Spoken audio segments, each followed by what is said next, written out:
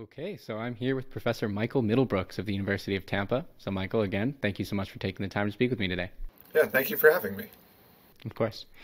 So just for some context, I'm not sure if I mentioned this when I first reached out, but I became aware of you and your work after seeing a TED Talk you gave, I think a little over a year ago now.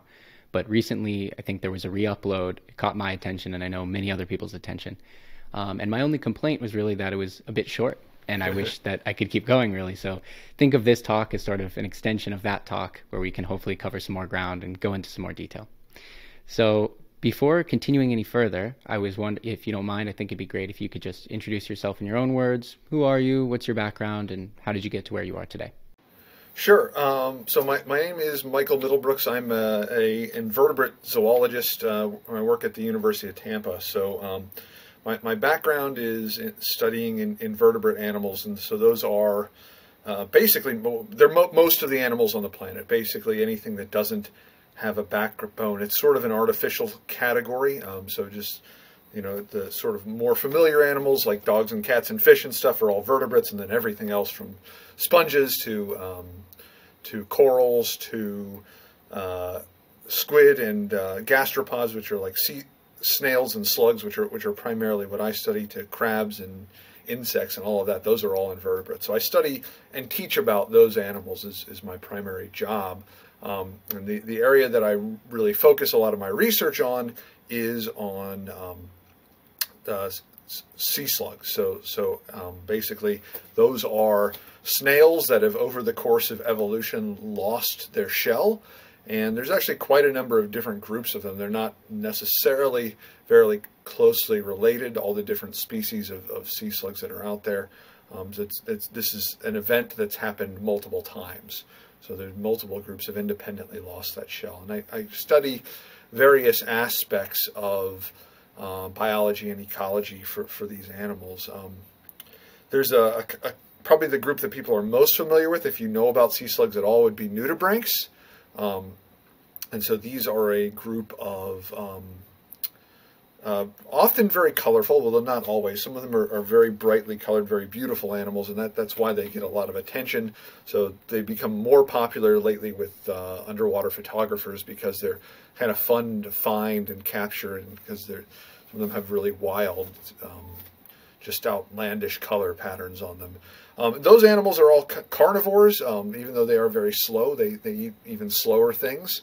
So mostly sessile animals like sponges and corals and the animals like that. So they're able to feed on those. The group that I study the most, I do a little bit of nudibranch work, and I've been doing some more lately. The group that I study the most are called sacaglossans. So these are sort of the herbivorous counterpart to the nudibranchs. Sacaglossans are another group that just independently lost their shell over time. There are still a few species that have a shell remnant left, not much of a shell, but still a little bit of one. But most of them have completely lost the shell. They feed on algae, and the way they feed is different than most animals. They have a very tiny little microscopic tooth. They just puncture a hole inside of the algae, and then they suck out the cellular content. So they feed suctorally on those, and some of these slugs can take that a step further and take the some of the cellular components, in particular the chloroplasts, which are what the plants and algae use to photosynthesize. They take those chloroplasts and they put them inside of special cells lining their digestive tract, and then the slug becomes photosynthetic. And that's really what a lot of my research interest is how being a photosynthetic animal, how that works, how that affects their ecology and sort of role in the environment and their behavior and everything related to that. So I'm going to try to bite my tongue and not race too quickly to the kleptoplastic sea slugs. But one question that came to my mind was, in your explanation of what a sea slug is, as it is differentiated from a snail and other mollusks, it's just the fact that it lost its shell, which means it should have an overlap in character with snails. So how are snails defined within the mollusk kingdom?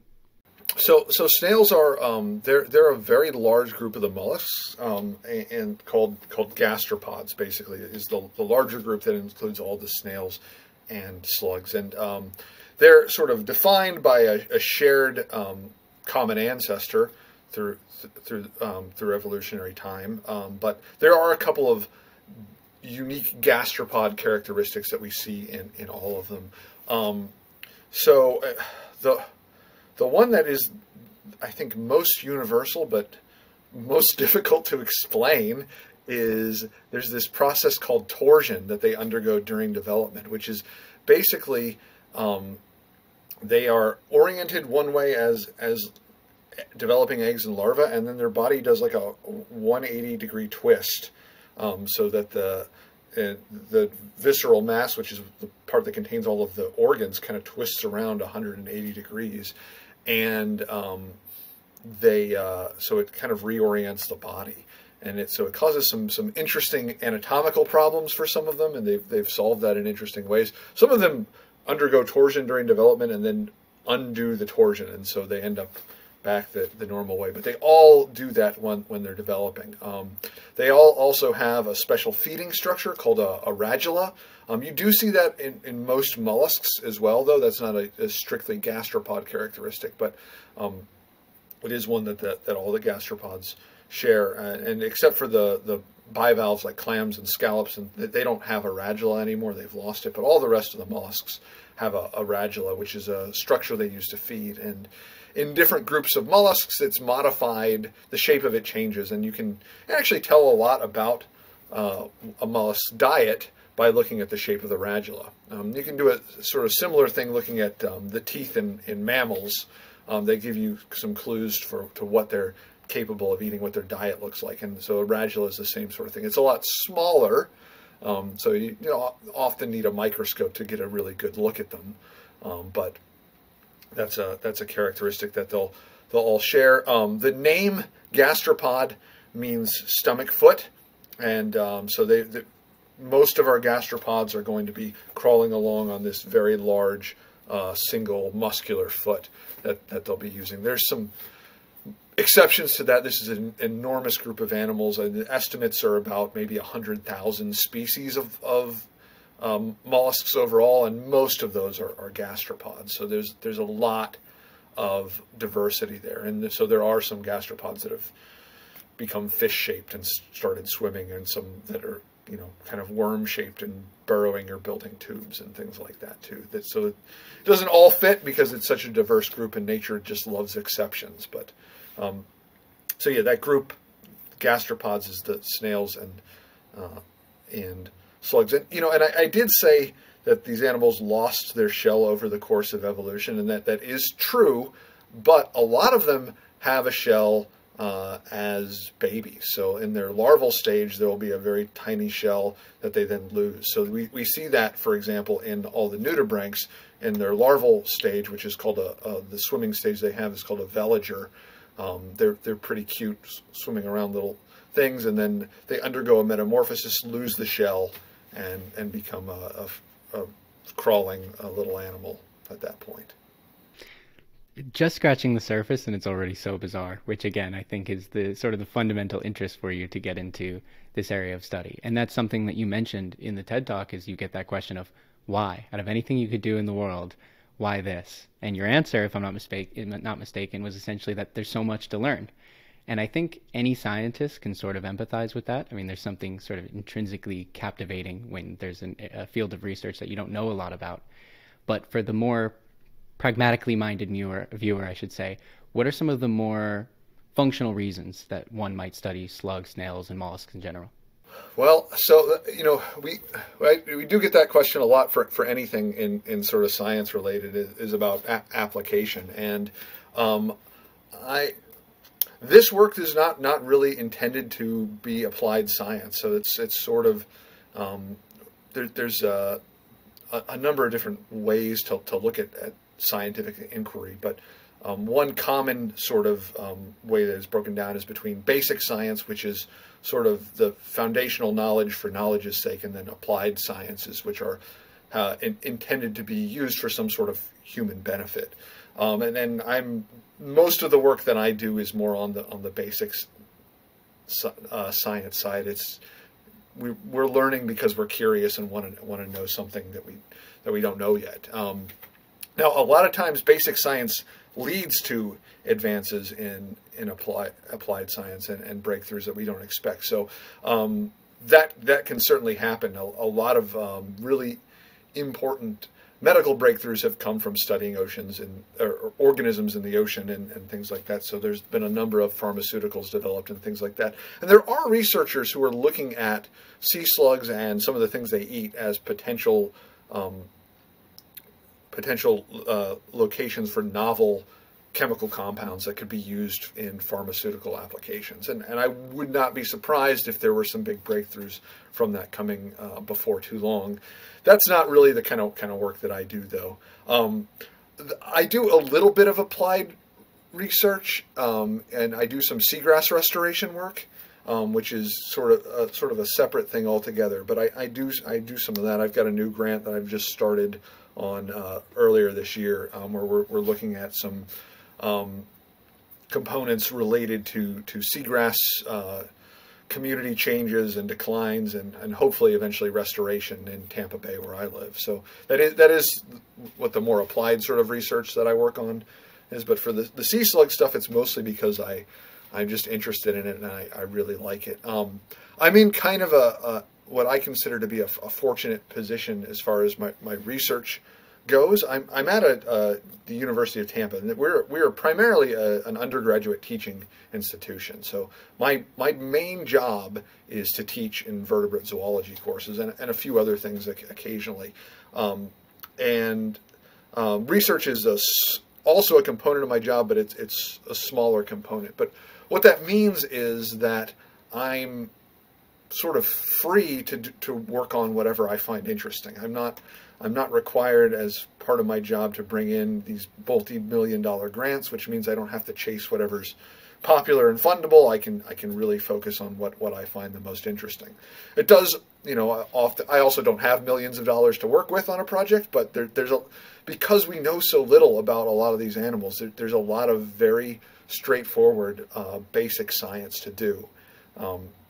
It also makes it so there's a lot of opportunities for me to involve my students in the research and get them involved in it too. So there's some big advantages to that. I hope we see a world of the future where basic science is funded tremendously more than it is now, because, as you said, that's what typically gets the Nobel Prize level sort of discoveries, and that's what captivates the next generation of scientists. I did want to point your attention to one example that you mentioned during your TED Talk in terms of applications, which is the cone snail and the venom of the cone snail. And I imagine that one of the main reasons that might be studied is just to help treat the unfortunate souls who may have to be exposed to that venom. But beyond that, are you aware of what other biomedical applications they're hoping to derive from that venom? Yeah, so there's some really interesting work going on with cone snail venom. So cone snails have incredibly complex molecules that make up their venom. It is not a single venomous compound. It is, the people who work on it often refer to it as a cabal. So it's multiple different compounds working in unison that makes them so venomous and deadly. And I should say there's a lot of species of cone snails, and they're all venomous. A handful of them are extremely venomous to the point where a bite will likely kill a person. Most of them aren't quite that venomous, but they're all predators. They're all hunting different organisms, and some of the ones that actually hunt sleeping fish, they've got this incredibly potent venom. And there's been research into it for a number of different pharmaceutical purposes. One of which is to look for anti-cancer compounds, but I think where they're having the most success is actually in making new painkillers. So new a potential for a painkiller that is not an opioid. So one that would relieve pain from people but not cause addiction. And that could be tremendous. A lot of our most effective painkillers right now, if somebody is in a serious accident and has to be in the hospital on morphine or something like that for a while, sometimes they have to go directly into rehab afterwards. And that's somebody who's not abusing it, not doing anything, that they shouldn't be with the drugs. That's just what, and that's kind of part of what's led to the opioid crisis in our country and other countries is the highly addictive nature of those effective drugs. So if a drug could be developed that is effective for removing pain or severely reducing pain, but not causing that addiction, that would be a huge medical step forward. That would be tremendous. And I think they're having some success in that direction with the cone snail venom. And that does sort of make sense. One of those compounds in there paralyzes the fish, and stops it from moving. And so that they're looking at all of those different things. They're very complex venom, though. So it's some very smart biochemists working on these projects. It's so fascinating. I'm sort of a little more used to the idea. I've grown up here in Arizona, so I'm used to the study of rattlesnake venom and many other venomous creatures. But it is sort of counterintuitive that one of the greatest places you can look for interesting biomedical applications is some of the places you would typically like to avoid most. Right, yeah. Yeah, it's things animals and plants are using for to defend themselves are a lot of times where we're finding interesting compounds. And yeah, the painkiller avenue makes a lot more sense. The cancer treatment, that fascinates me though. That's a whole rabbit hole, I suppose, but I'll leave that aside for now. But I will go ahead and move on to the kleptoplastic sea slugs, because again, that's sort of the meat and potatoes of your talk and our conversation. So I just want to, you already introduced it a little bit, but if you don't mind, I'd like to sort of reintroduce it once more and just to clarify my own understanding, and then see what I may have missed. So first of all, these aren't sort of intrinsically photosynthetic animals, and I suppose none of the animals that photosynthesize are that way. It's a product of a symbiotic relationship with bacteria and algae and so on. But to me, one of the things that I found most fascinating is that you sort of make the distinction between the way an organism such as corals might do it and the way that the sea slugs do it. Because in the case of the corals, as I understand, they're essentially just a host of the algae. The algae photosynthesize, they produce sugars, and then the corals consume those sugars. But in the case of the sea slugs, as you said, they're actually incorporating the chloroplast into the epithelial cells of those digestive tubules, and then are, I suppose, a bit closer to actually photosynthesizing themselves. But I have a laundry list of questions in terms of the details, but yeah, go ahead. Yeah, and I think you summarized that very well. So photosynthesis in the animal kingdom is not unheard of. There's a number of different animals that have managed to achieve this through symbiotic partnerships. So we see it in, I think corals are the best example. That's really where most corals on a coral reef are getting most of their energy, is through photosynthesizing, or they've got a photosynthetic unicellular algae called dinoflagellate that lives inside of their tissue, and that's allowing the corals to get most of their energy needs from the sugar they produce. And it is a mutualistic symbiosis in that case. We see similar sorts of things in some other organisms with some single-celled green algae, with some cyanobacteria and things like that as well. So you'll see this in some sponges, you'll see this in some flatworms, acial flatworms, and a handful of other different groups of organisms that can do that.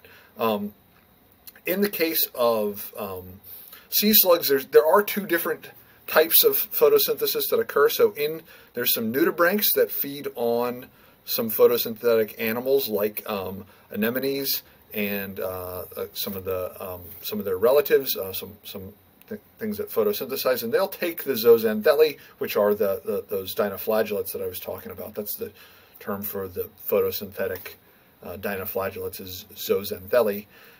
They'll eat them out of the anemone or whoever else they're feeding on, and incorporate those inside of their own body that way. And then so they become photosynthetic. They've got the symbionts that way, and it's kind of a similar thing, just the mechanism by which they acquire it's a little bit different. For the sacoglossans, yeah, they're not taking in a whole algal cell. They're just taking in the chloroplasts from the algae, and that's quite interesting. It's very different a mechanism for doing that. So they don't have the whole cell, they don't have the cell, the nucleus and the other components of that get digested. And then the slug has to somehow, and that's one of the things we're still unraveling, it has to keep those chloroplasts alive and functioning. If we take chloroplasts out of a plant or algae cell, they won't survive very long on their own. They don't. They do have their own DNA. Chloroplasts do, but they don't have all of the components they need to keep themselves going. And without the input from the nucleus and the other structures of the cell, they won't survive for very long in most cases. So that's not, just the chloroplasts by themselves aren't enough. The slug needs some kind of mechanism to keep them going. And in some slugs, they don't have that. You'll see it that they take up the chloroplast, they last a few days at most, and then they degrade, and then they have to feed again. But in a few other species have gotten really good at photosynthesizing, and so they can hold on to those chloroplasts for several months and continually photosynthesize, and they are gaining energy from that photosynthesis while they're doing it. How long they can do that varies quite a bit, tremendously depending on the species, as I was saying. So a lot of Saccogloss sea slugs, they just eat and do regular sort of things. They still puncture a hole in the algae and slurp out their food, but they're not photosynthesizing at all. Others can do it just a little bit, and then a few of them can go a really long time. I think the most impressive is a species called Alicia chlorotica, sometimes called the emerald sea slug. They're very beautiful. They live on the east coast of the United States, probably, I think, up into Canada even, and sort of the northeast coast. And they can basically go their adult life cycle. So after they metamorphose out from being a larva, they feed on algae, and then once they've done that, they can survive for the rest of their life, which is it's about 9 months is how long they live, and then they'll reproduce, and they all die at the same time after they lay eggs. But that's really impressive to not really need to feed again as an adult for 9 months. One of the craziest things, as you pointed out, is that the chloroplasts themselves have their own DNA, which seems like it would be sort of a barrier to incorporation into the slug. But as I also understand, the slugs, or at least some of the slugs, are able to modify their own gene expression to sort of help adjust. So, well, I think what you're talking about is maybe the concept of horizontal gene transfer. Is that what you were getting at? So this is somewhat of a controversial idea. So horizontal gene transfer is absolutely a real thing, and it's been well documented in lots of organisms. We see it most commonly in bacteria, so they can pick up loose fragments of DNA from the environment from other bacteria, for example, and incorporate that into their own genome. And that idea is pretty well documented. I mean, it's one of the concerns for like the spread of antibiotic resistance is how quickly bacteria can get those sort of genes from the environment, and there's a lot of other ways that they use that. I mean, we use that in biomedical applications. It's one of the ways that we've been able to manipulate bacteria for a very long time, is because they're able to uptake DNA from the environment or from other organisms. We see this also quite a bit in plants. It's been fairly well documented, and one of the ideas for how the slugs were able to maintain all of these chloroplasts for so long was that they had some horizontally transferred plant or algae nuclear genes, so genes from the algae's nucleus. And some of I didn't work on this project, but some of my colleagues did, and some of their early results were quite promising. They looked like this was very much what was happening. A couple years ago, though, the same colleagues who were working on it sequenced the genome of Alicia chlorotica, that emerald slug, and they were not able, and when they did that, were not able to find any of the horizontally transferred genes. So It's unclear. It's looking less likely that that's the explanation for it. Um, so, I mean, it's possible that the genome has missed that, but it's seeming less likely. So I think we're probably going to have another explanation for how the slugs are able to do that. I don't know what that is yet either. That's sort of part of the excitement. It was a very interesting hypothesis, and we do, you do see it a lot in a number of different living organisms, genes transferred from one organism to another. But that so far does not appear to be the case, or if it is, it's not a full explanation for what's happening. So what do we know for the time being? I know it's a big outstanding question, but have we taken at least some baby steps into elucidating what's going on, or for the time being, are we blind? So I wouldn't say we're blind. We're starting to learn some about some of what's happening from a molecular and biochemical level. So there's a variety of different research inquiries going into different species of slugs and learning sort of about what additional sort of support proteins are being produced under different conditions and what how that's affecting animal metabolism and things like that. I'd say we're still very early in this, though. Before there's not a big headline sort of thing yet for this. We know they're doing it, and we know it's interesting, and it's slowly being chipped away at. I think we're going to get a lot of what we learn is probably going to come from more genomic sequencing. So as this is something where we're going to be learning a lot about a lot of different organisms, but as we can sequence a whole genome, all of the DNA in an organism, we can learn a lot. Right now, the sort of barriers to that are costs and computing power, but those are both things that are becoming more accessible. So I think that we're going to be able to see more high quality genomes, and we already are soon, and more analyses that get us an idea for how these sort of things work. We're not all the way there yet, and even once we have full genomes for a lot of these animals, there'll still be a lot of work to do. You can't you can't reduce everything to computer data and get all the answers. You have to go back into the lab and into the field and test and see more. But it's going to give us a lot of very useful clues. So I think that's where a lot of this is headed right now. I imagine another barrier might just be sort of manpower. Like, how big is the research community in this space? Are we talking hundreds of researchers globally or thousands?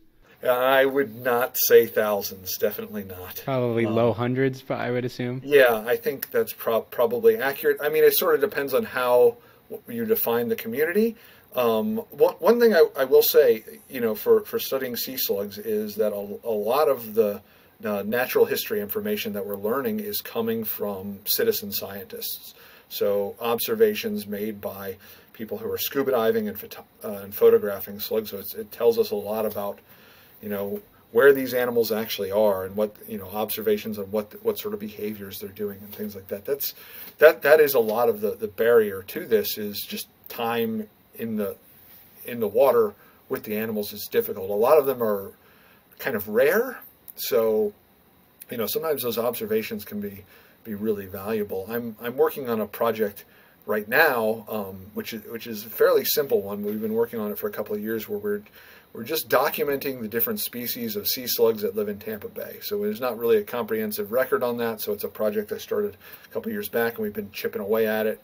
But a number of those species that I've been able to add to our inventory came from observations from professional underwater photographers and citizen scientists doing that. So that is helping a lot with the sort of the having enough person power to get all that done, is the increased public interest in these animals. It's helping a lot. So the diving community is making a big difference here.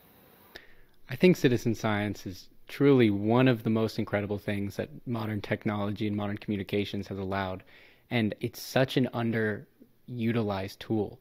So in the case of documenting sea slugs, is there sort of a paved path for people to get involved in this way, or is it sort of up to them if they may have spotted something to reach out to you or another researcher with the appropriate background?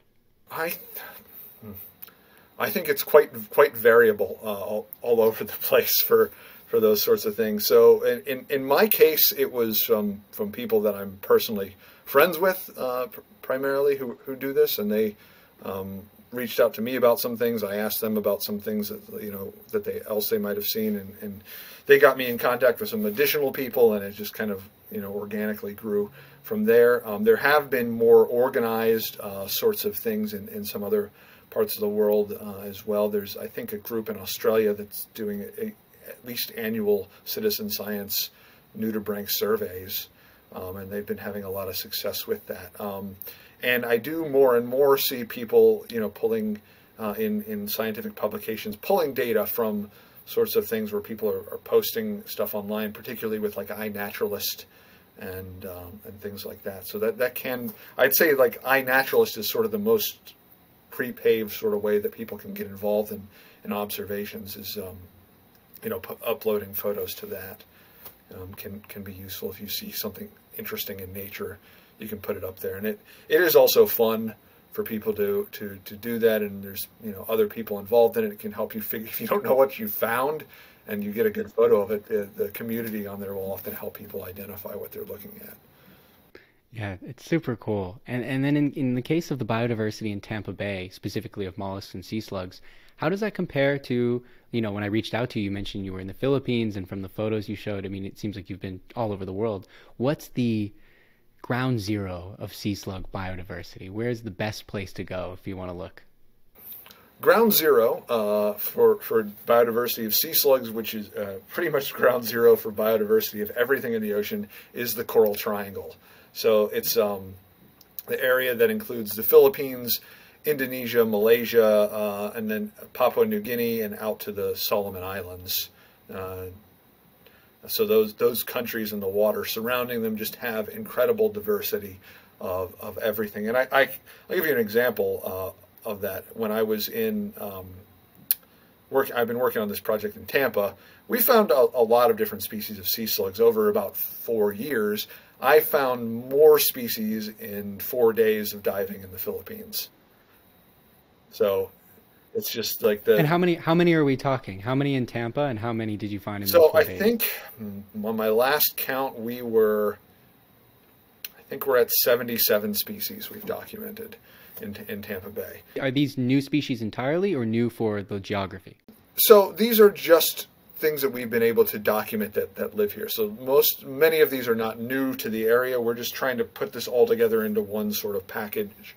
It'll be a publication that just records everything that's in the area. There's scattered scientific literature on it, but nothing really comprehensive, and a lot of stuff is not specifically listed for the area. Some of these are that we found are likely new species or not undescribed species.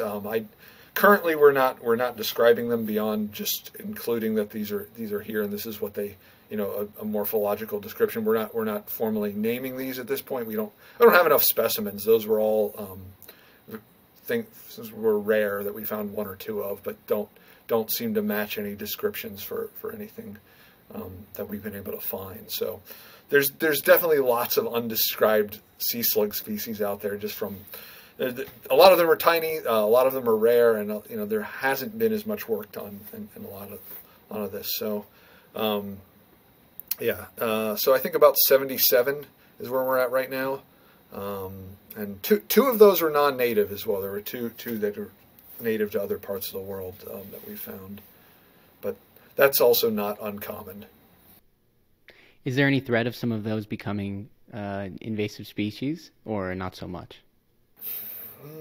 It's possible, but it's so the definition, the difference between an invasive and a non-native species is that an invasive one is something that's causing some kind of harm to the ecosystem, and so far that doesn't seem to be the case. I'm not finding a lot of them, But if that changes and they start having a big impact, that certainly could. When we've got more than our share of invasive species in Florida that are causing a variety of different problems.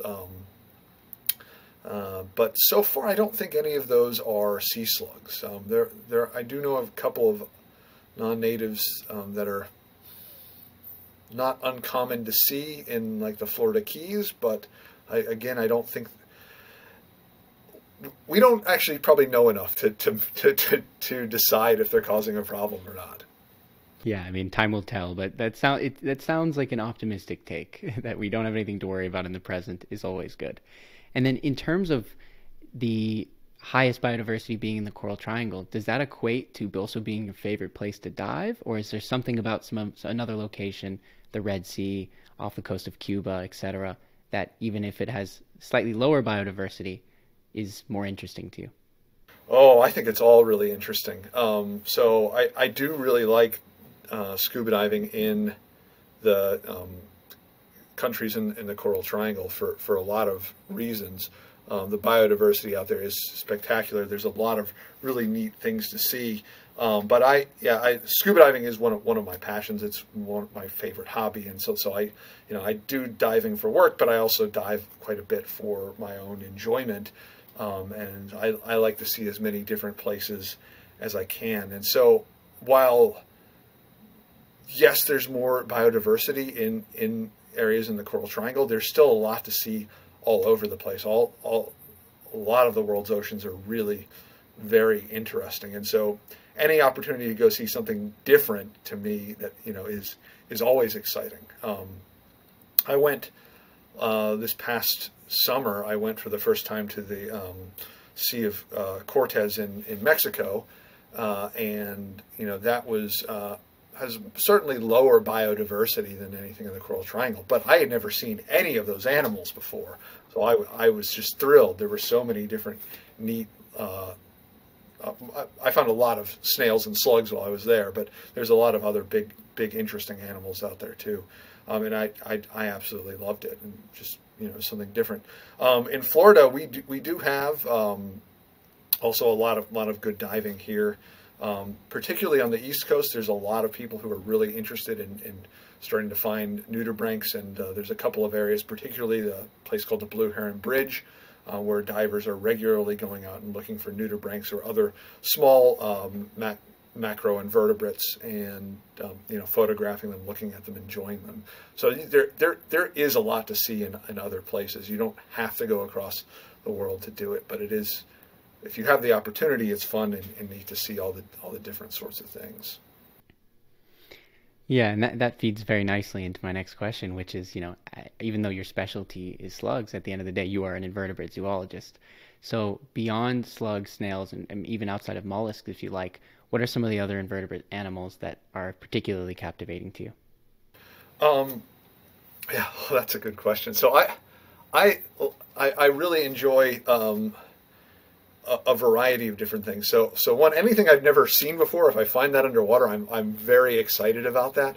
But anything doing something that is funny, I also enjoy. So there's a lot of very silly crustaceans underwater. They look silly to me. So like there's some crabs that I just find hilarious. A couple of them, the common name for them is shame-faced crabs, and they have these claws that go over their face like this.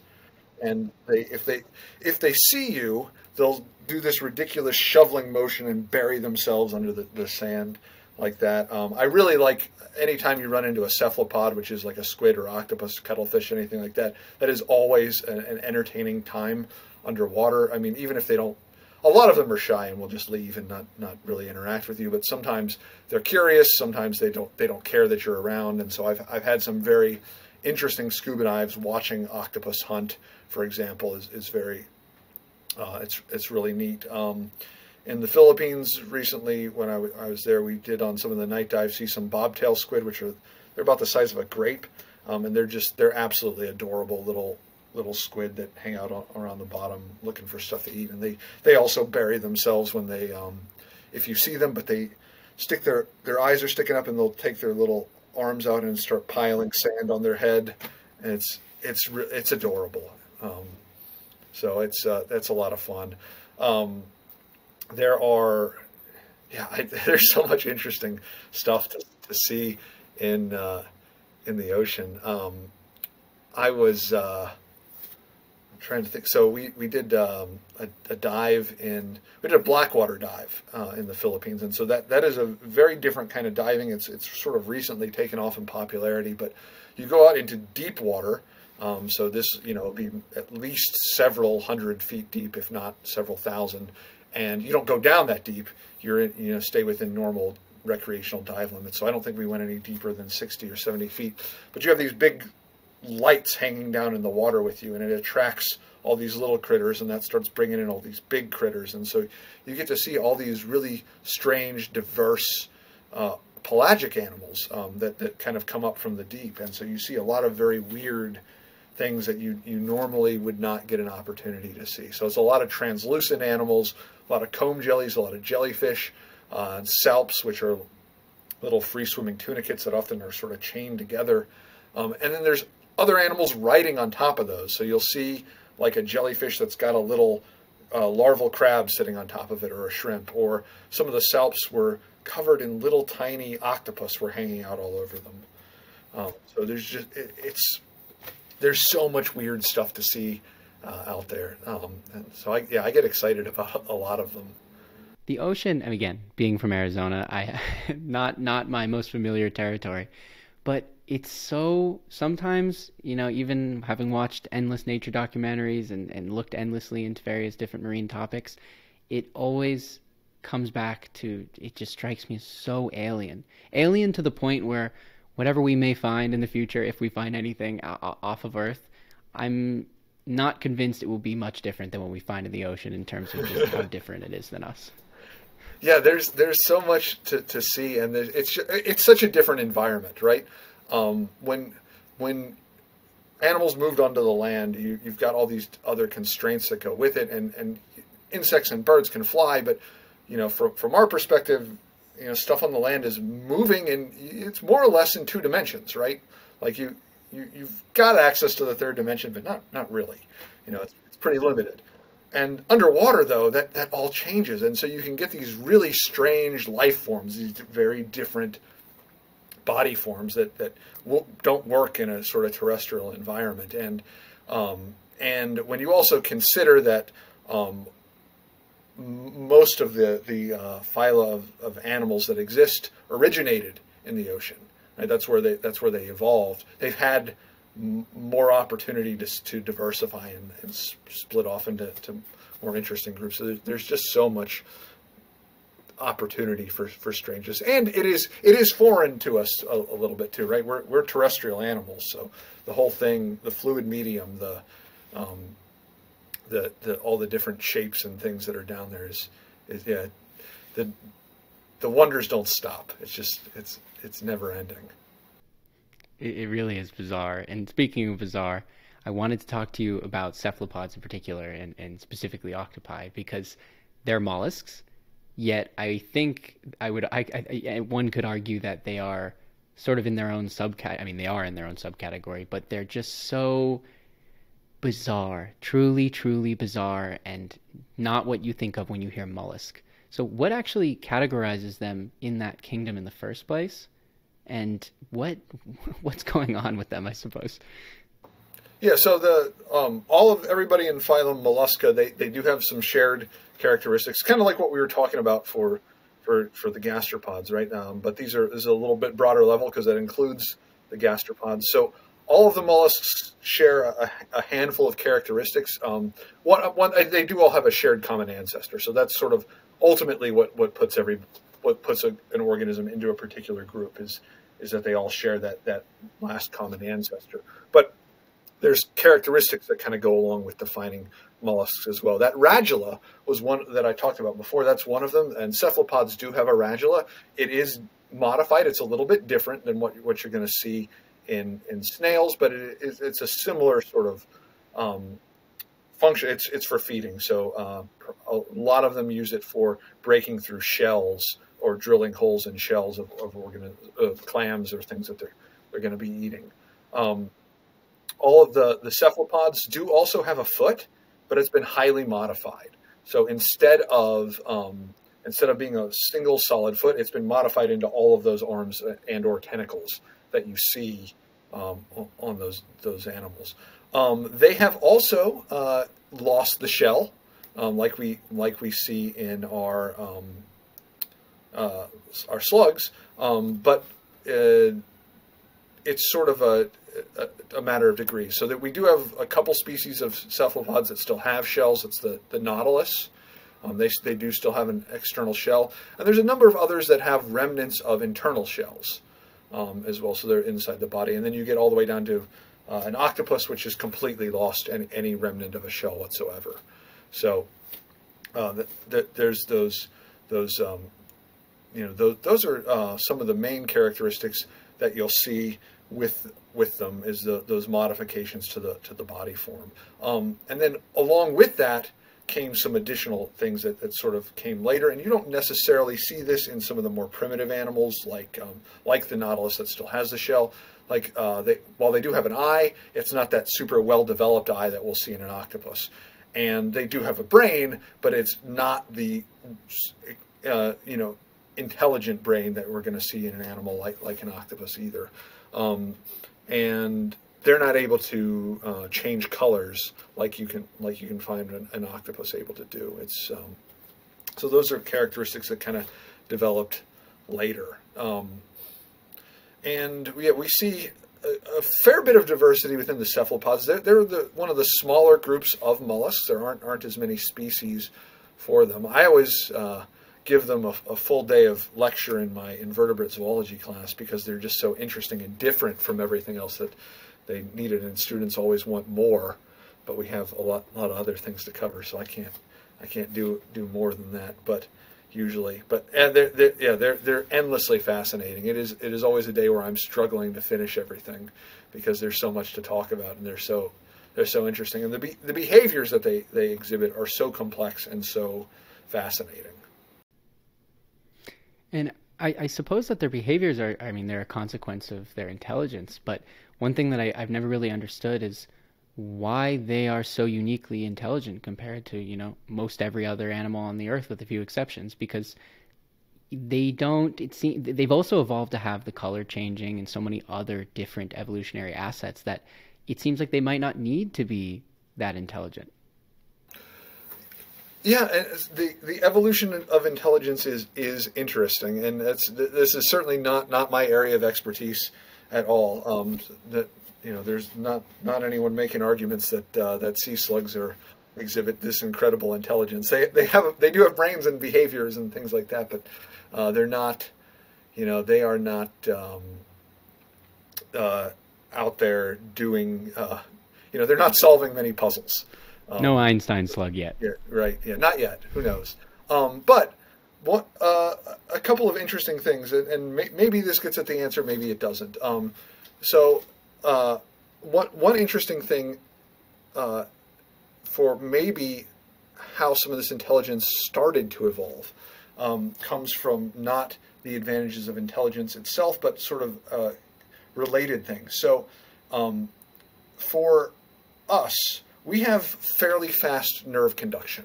So, and in invertebrates, we can do this because our nerves are myelinated. So it's basically sort of an insulation along the nerve that allows for jumps of the nervous signal between synapses, and that speeds up how quickly this nervous signal can be transmitted. In invertebrate animals, you usually don't see that. There are a few exceptions, but it's much less common. And instead, what you get is the axons, which is where the myelination would occur on the neurons. They are larger.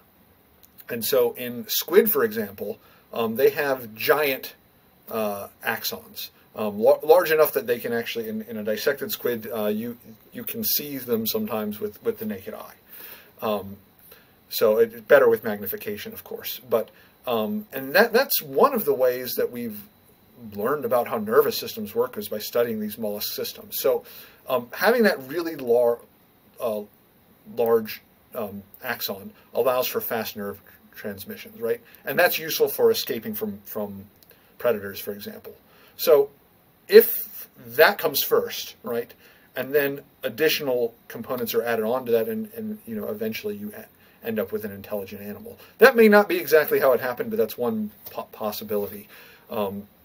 It's hard to reconstruct, how a characteristic like intelligence that doesn't leave a fossil record evolved, because it's not as obvious as sort of physical characteristics might be.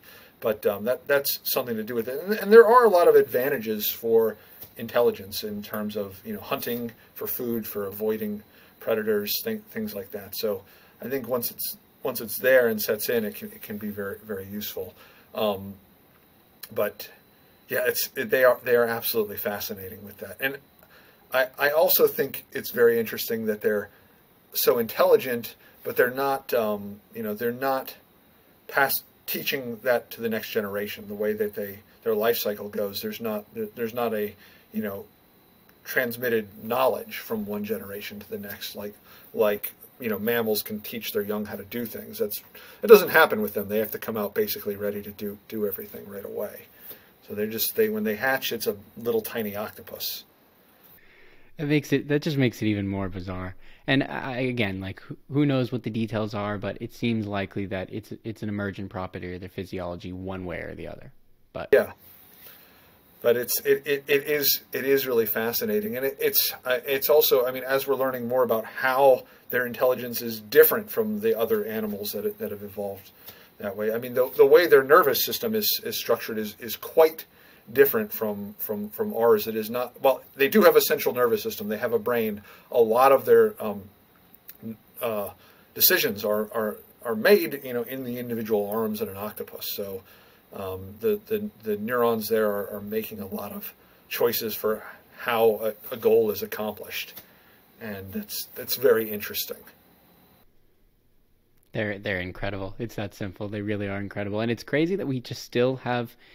Sometimes it surprises me that, we've been studying these animals for so long, yet there's still so much to know. It just speaks to the complexity of the organism. So I will leave you with one final question, which is a simple one, but perhaps a difficult one. We'll see. Which is, what do you wish that everyone knew about slugs? There's one set of things that you wish everyone knew. Well, I don't know if I've thought about that before. Let's see. I guess I would like it if people knew how diverse and colorful and interesting they can be. A lot of times that when I tell somebody I work on slugs, and their first thought is something gross and slimy, and they are admittedly slimy, but something gross, and that they at best is eating their garden. So maybe just some idea about the diversity out there, and some of the beauty associated with it. I think that would be a great start for us, for everyone to know about. Well, I hope that everyone who listened this far is enjoying this and reveling in the beauty of slugs and snails and all of the other mollusks. And again, hopefully that anyone who saw your TED Talk already and felt like me, who wanted to know more, has enjoyed this conversation. And again, thank you so much for taking the time. I really appreciate it. Well, thank you for having me.